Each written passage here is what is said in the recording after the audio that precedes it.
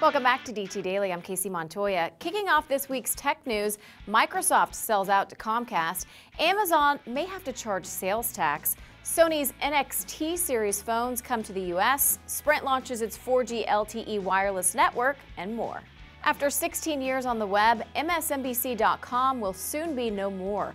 This weekend, NBC announced Microsoft will sell its 50% stake in the news website to NBC's parent company, Comcast.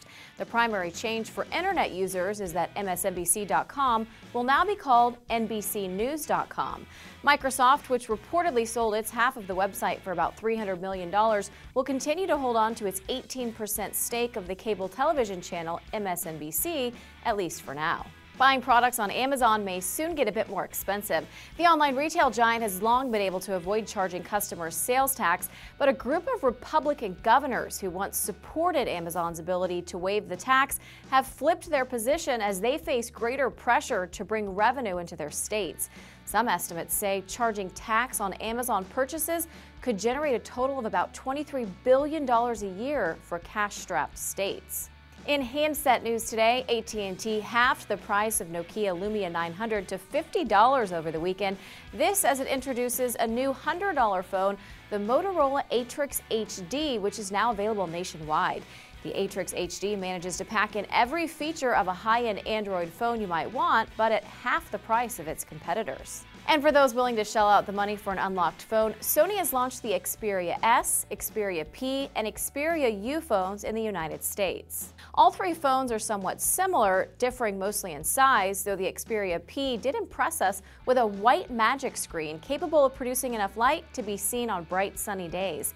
The Xperia U also has a clear band across it that glows in many colors like a jukebox.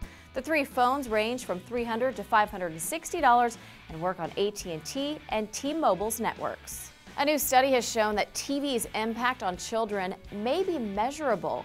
The study found that each hour of TV a 29-month-old child watches per week corresponds with a decrease of 1/3 centimeter in the distance the child is able to jump.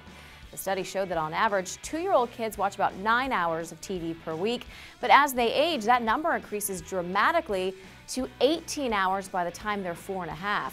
Kids who watch this much TV end up adding about 8 millimeters to their waist by the time they're 10 years old. Moral of the story, make your kids go outside. Fans of Thomas Jane's 2004 Punisher film will be happy to see that Jane has returned to the role. Teaming with Ron Perlman and director Phil Genoux, Jane created and released a 10-minute fan film of what he wished a Punisher movie would be like if he had his way. Jane says he created the film, which has Frank Castle sporting a bottle of Jack Daniels and a serious amount of violence, as a tribute to the comic franchise he's a fan of.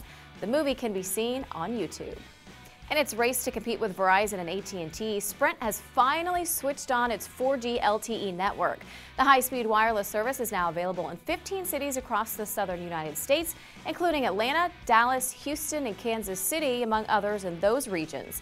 Sprint says it will make more 4G LTE available in the cities this year, with a rollout expected to be complete by the end of 2013. That's it for this edition of DT Daily. Check back with Digital Trends later today for full coverage of Microsoft's Office 15 announcement, the next big version of its productivity suite designed to compete with new challenger like Google Docs.